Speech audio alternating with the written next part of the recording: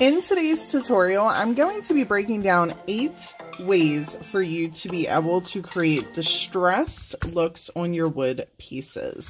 Now, our first 4 are more of like hacks, so to speak. We're going to be faking the distressed look without using chemicals or tools, and they don't necessarily have to be on a wood piece. So for our first 4, I'm going to be using these to give you guys those ideas. Let me go over what we're going to be using. This is a little Dollar Tree piece and it is plastic, okay? I wanted to show you guys that you do not have to use wood for the first 4 because we are doing faux, fake, hack-ish type distressed ideas for these pieces, okay?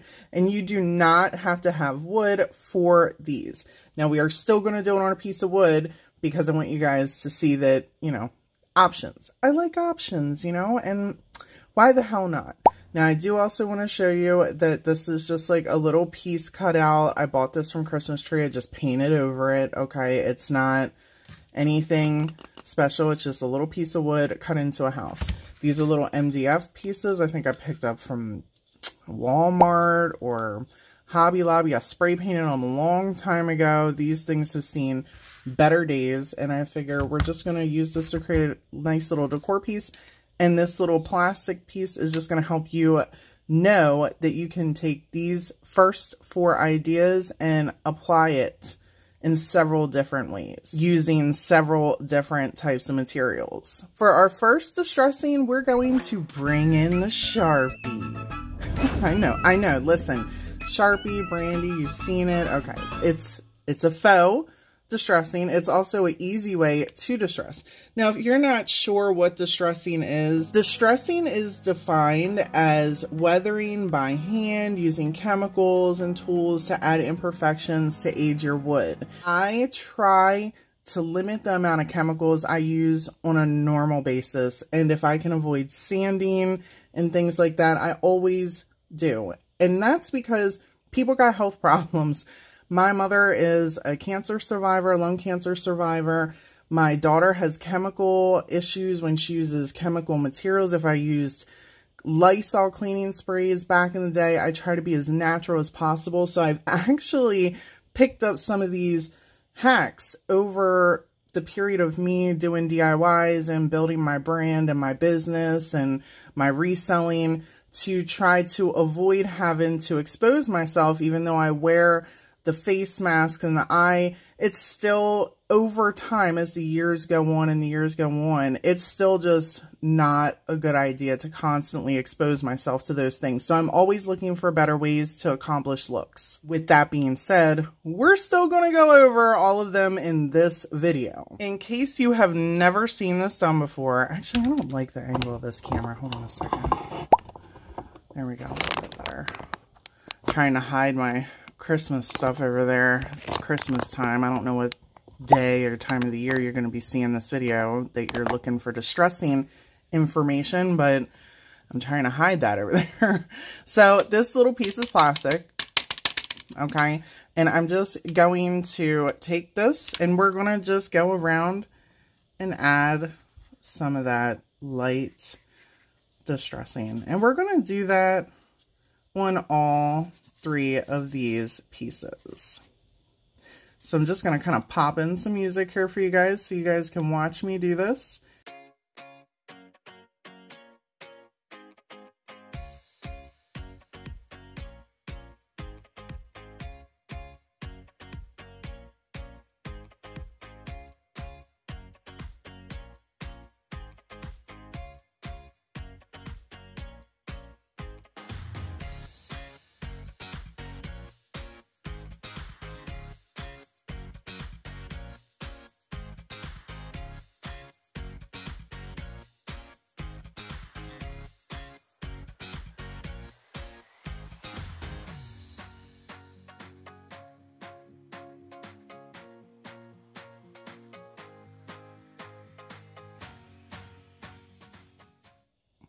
Easy enough, right?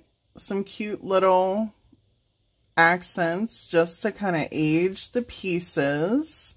So this is our first little distressing hack. And that's it for our first one. Cute, right? I'm going to put a little reveal up here so you guys can look at these. I love how easy and simple this is. It gives just a little bit of something. And if you do not want to work with tools and you are not that good with paint and things like that, this is simple and you can have your projects done in a matter of minutes. This next distressing technique is something that I use all the time on my channel. It is the Crusty bit paintbrush. So if you're a crafter or a DIYer, you probably have a bunch of paintbrushes laying around that are just old and crusty and have seen better days. This is actually mild. I've been doing a really good job of taking care of my paintbrushes lately. This was for a time one of my favorites to use, but it is so crusty at this point. They're just really sticking together. So I'm not going to use that. I'm actually going to trash that today. And we're going to just use one of these. I think I'll use this one. Okay. And I'm going to use a different paint so this way you guys can see the different colors. Let me go pick a paint. I'm going to use this green, this little ivy green color. So all I'm going to do for this is just put a little bit down on my surface over here, and you guys can't see that, it's off the camera, but I'm going to just show you how I'm just kind of dabbing the crusty bits of this paintbrush, just the tip, okay? And then we're going to just drag it on our piece, and that's all we're going to do for this. And it is going to give us a distressed look. It is super easy to do this. Now, I'm using acrylic paint on this. I don't necessarily recommend using acrylic paint on plastic, but for the sake of the video, I am just doing what's easy, but I am telling you the proper thing to do is chalk paint. If you're going to use a distressing method on plastic, chalk paint, okay? It will hold better, but just see how it just slides on down. And you can create this the same way. On these pieces, it works so well. Look at that. It looks so amazing on wood pieces. I absolutely love doing this on wood. It's a little slippery. That's why I said, like, chalk paint definitely works better. I don't know why I grabbed acrylic. I just seen the color. I was like, green. It'll go good. But there we go. Just a nice little way to distress. And this is easy too. And it usually turns out super amazing. And you can just take the brush and just go around the edges as quickly and fast as you want. And it is super, super quick when you're trying to just distress the edges or make something super easy. This works so great. As a content creator and I'm constantly crunching for time, this is definitely my favorite way. I'm not a huge fan of how it turned out on the slick surface right here, but at the end of the day, it still works. This next one I actually learned on TikTok. And you just put some of whatever color on a piece of wood, and then you're going to use the piece of wood to scrape your distressed look. For this one, I'm actually going to use some Dixie Belle chalk paint.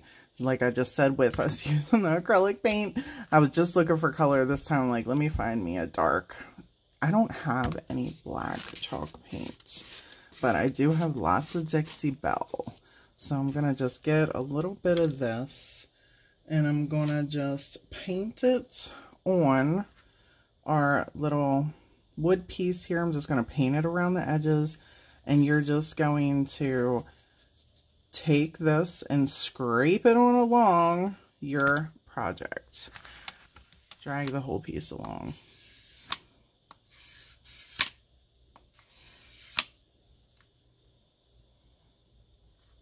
And I'm going to just do this for our piece of wood too. Oh, did I get, where are these sparkles coming from?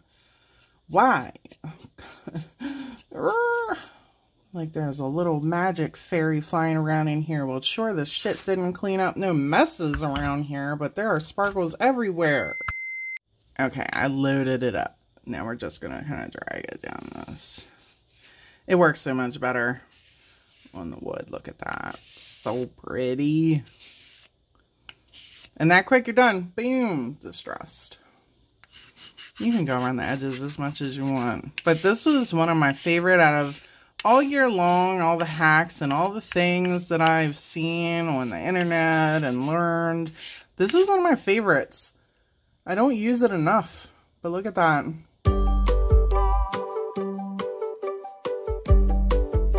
I really need to use this technique more often. I love how it turned out on the wood pieces. Not too crazy about the shiny part, but I like the options. One of my absolute favorites is Gilding Wax. And you can also, this comes in so many different colors. This is a Dixie Belle product. You can get these in other in other brands. But this is easily accessible to me. Dixie Belle is not always. I actually have a vendor 5 minutes from my house, so I always have some type of Dixie Belle. But for this stuff, you just put a little bit on your finger, and if you can get this in like gorgeous colors like the rose and the coppers, this is so much more than just something that you can use to add distressing. You can use this to add accents, gorgeous stencils, all kinds of things. I use this stuff for so flipping much. But just take a little bit on your finger and then just rub. Look at that. It's gorgeous. It always shows up the best on wood. But like I said, the first couple of these, I'm just kind of giving you guys options. And then we're going to get down to business. Y'all know I get serious with my wood, so I wanted to save the best for last. And we're going to bring out some old little gems that if you've been following my tutorial series, you will not be surprised to see these pieces of wood again.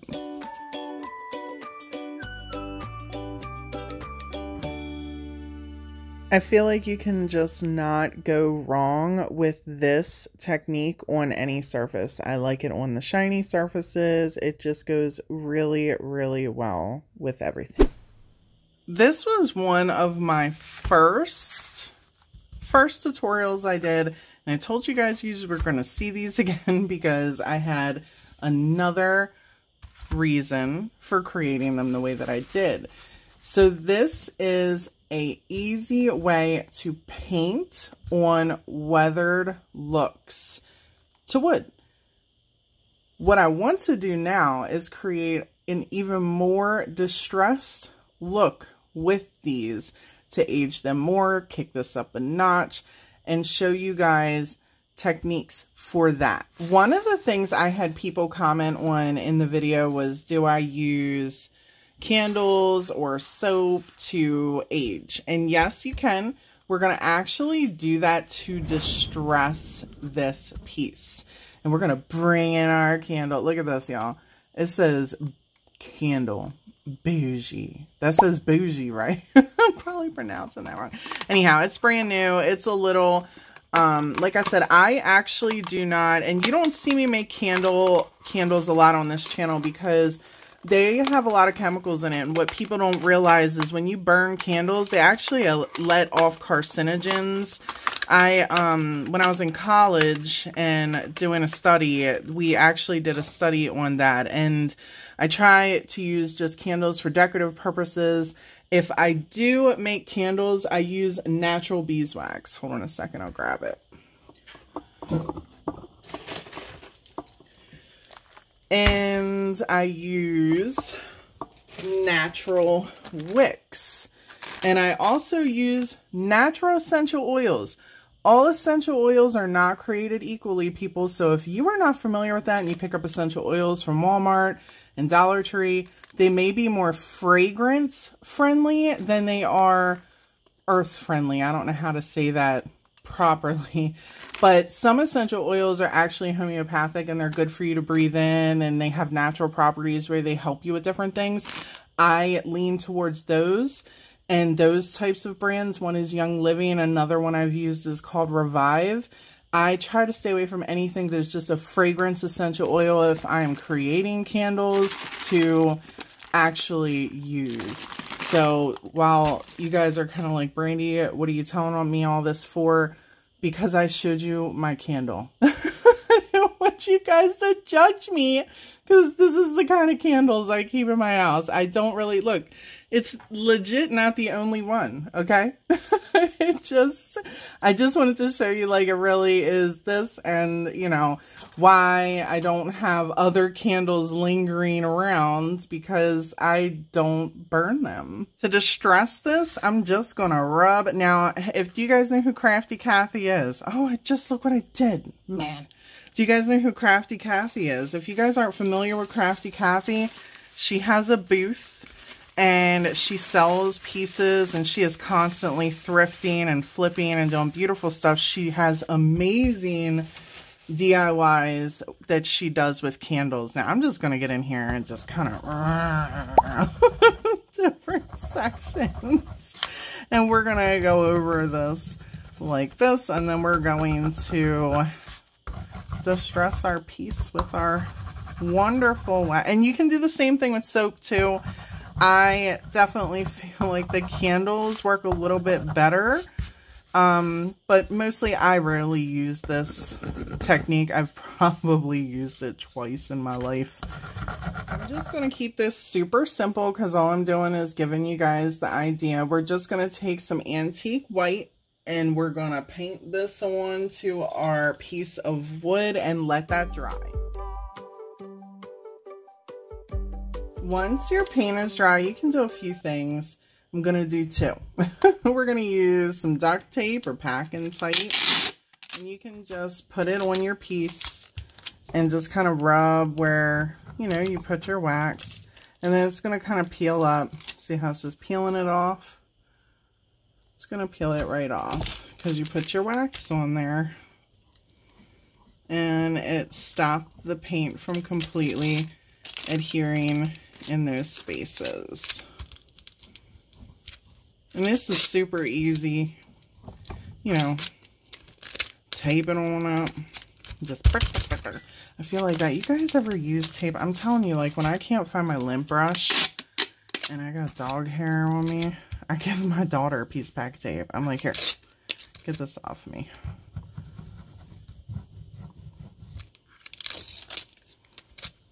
It's so pretty. I love this. This is so pretty. And then another way is you can bring in your, oh, I done lost it. Here it is. You bring in a little chisel and you can kind of just scrape down and look at that. It just pulls off the wax, you know. And this is all the wax that we put on here. Just comes off. It's really pretty. It's a really, I like this so much better than the next one we're about to do. I do not care for the next one.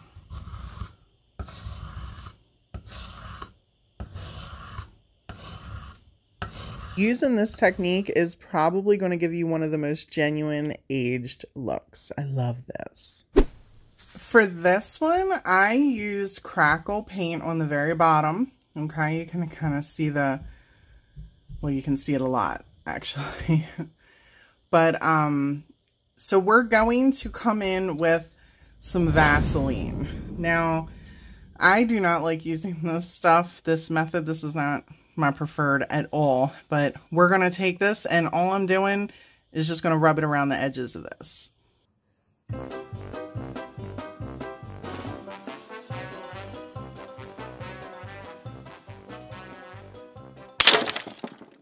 I lightly spray painted this outside, and you can see where the Vaseline is. And you're just going to take a paper towel and you're just going to pull it back. See, it just completely comes right off. It just stops it from really bonding at all to our wood. I actually have a project for this piece later, so I didn't want to over Vaseline it, but you guys can see where it's not on there.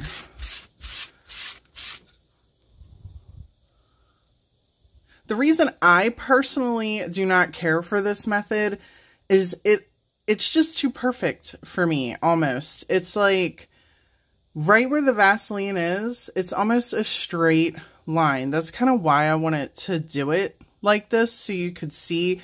Whereas if you're sanding or you're kind of smearing or dragging something, like if you're dragging the paint down, it's just not as perfect. Now, I mean, you can take a sander and go around and, you know, make this a little bit more. It's just too perfect for me.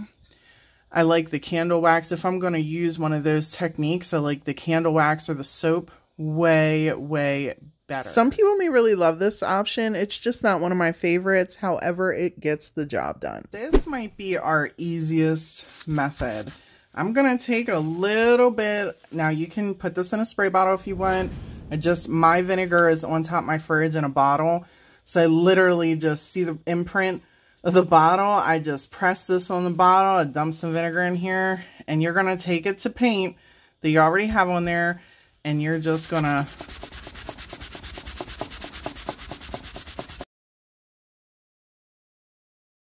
and see how it's just starting to create that separation. And mind you, this has cured. So this has been drying for about a month. And a little bit of elbow grease. It took me about 5 minutes to do. You can definitely see those 3 sections right there. Gorgeously, this distressed it. Just aged this piece. Oh, I love this piece already as it was. But this is absolutely beautiful. I love this technique when you're using several different colors and layers. And for our last and most common way, we're just going to bring out the same pieces of wood we had. Right, here's, get a good look. And we are going to just sand it down to distress our piece. You can distress this as much or as little as you want.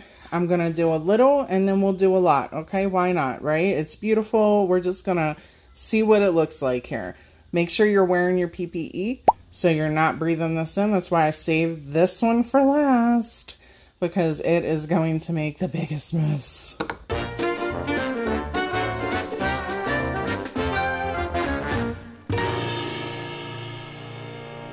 Here's a little bit. We just kind of did around the edges. Okay, it's super smooth.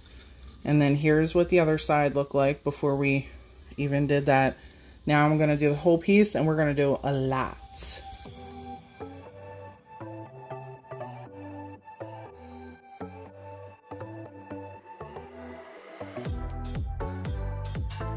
We have kicked off most of it. Now I want to show you guys something else cool that I like to do too. So why not, right? We are going to just kind of create some gouges in here. See how nice and smooth this is? We're going to make it look more purposefully worn down.